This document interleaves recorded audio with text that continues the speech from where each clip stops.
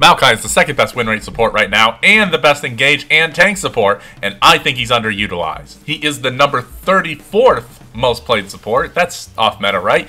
Anyway, with a win rate that high, it's a tragedy that people don't play him more, and I'm gonna tell you about him. I mean, even Hui has more picks as support than he does, and he's still way. But Maokai has everything that's needed to be a great engaged support. He has good CC, great bush control and warding with his E, one of the best and most high impact ultimates in the game. However, he does lack a bit of damage and requires a follow-up, is vulnerable when engaging, and I guess that's really it. I really can't think of anything else. Maybe that's why he's so good. Now, his kit makes him really good for being in lane. His passive is the good suck. Every so often, Maokai can attack the enemy and suck the life out of him. He is also a sub and a dot, as the cooldown is reduced whenever he is hit with an ability and whenever he casts an ability that's hit. That's the best of both worlds. Maokai's Q is kind of Force 1. It may not be drywall, but Maokai will punch the ground, knocking away anyone that's near him, and he sends a small shockwave out that deals damage. His W is Peekaboo, I'm coming for you. Maokai disappears into the ground, then travels with the target. He pops back up, deals damage, and roots the target. Get it, root, because he's a tree? His E is the adorable walking ward. You want to use your E to toss your little minions into a brush. Then, once someone gets in range, they run towards that nearby enemy and explode. They also give vision and last for 30 seconds, a nice long-range ward. They also deal less damage if they're not thrown into a bush.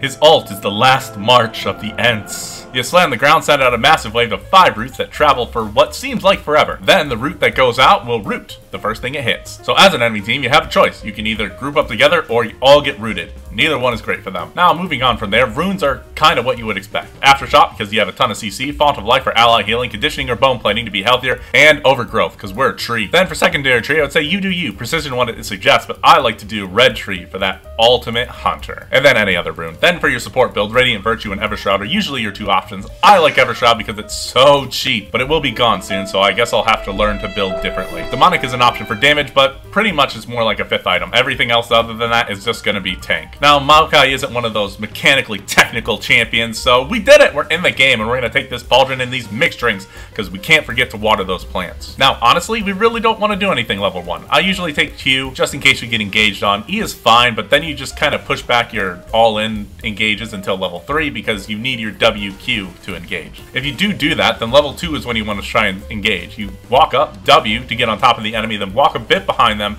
and Q so you knock them back towards your ADC. That will usually get a summoner out of someone, and if they used it early while you're engaging and your W just kind of goes all the way towards that, then they're a little stuck, because, oh lord, he coming. But once your saplings are available to you, then you can use them most of the time. That just means the brushes are yours. They don't deal a ton of damage level 1, but I still recommend leveling Q first because it still scares people away. Because, oh no, what if I take 50 damage? But really, it's just a good tool for throwing as a long distance ward. If you don't want to walk over to the enemy's bush, just in case they might poke you out or something, then you just throw it over there and usually they won't try and clear it. Now, your E is just really a perk, but what you really want to do is you want to be that engaged support. You can try and poke a tiny bit except for your E, which you really just doesn't deal a ton of damage. But hey, at least it gives you bush control. Now, something I forgot to mention with your runes, you can try and use Hex Splash as one of your secondary things, so you Hex Splash over them so you can W, just even more deadly, but it's not needed. But if the enemy walks close, you really just want to do the same thing. W to them, walk behind them, Q to knock them back towards your ADC. It's extremely reliable and a great way to start your engages. But once you hit level 6, the enemy no longer has the option of moving past the middle of the lane, especially if you're already ahead. If they are getting a little frisky, just throw your ult, run at them, and they can't get away. Once you hit them with your ult, you just do the same thing. W to them, Q them back, you know, rinse and repeat. And that's really it. Really simple to play. Just get kills, push lanes, get plates, get towers.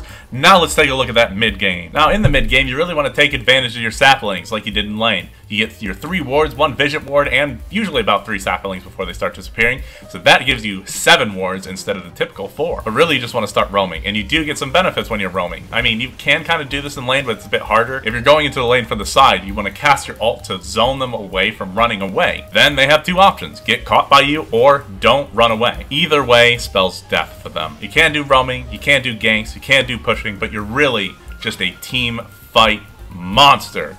I firmly believe that you want to be the main engage for your team. You want to be that front line. You can kind of peel your ADC, but you really want to cast your ult, walk forward, and then use your other abilities to lock down and push back a key target, so that really makes fights a bit easier for you. Something to remember, if you do engage without your ult, your E's do slow, so if you throw your E and it knocks against the champion and deals damage, it will slow them, so it gives you an opportunity to catch up and then do your full combo. But really, that's all you want to do. You want to stay with your team, ready to ult, ready to fight, just be there for objectives, and then when you ult, you watch as they run in fear from the last march of the Ents.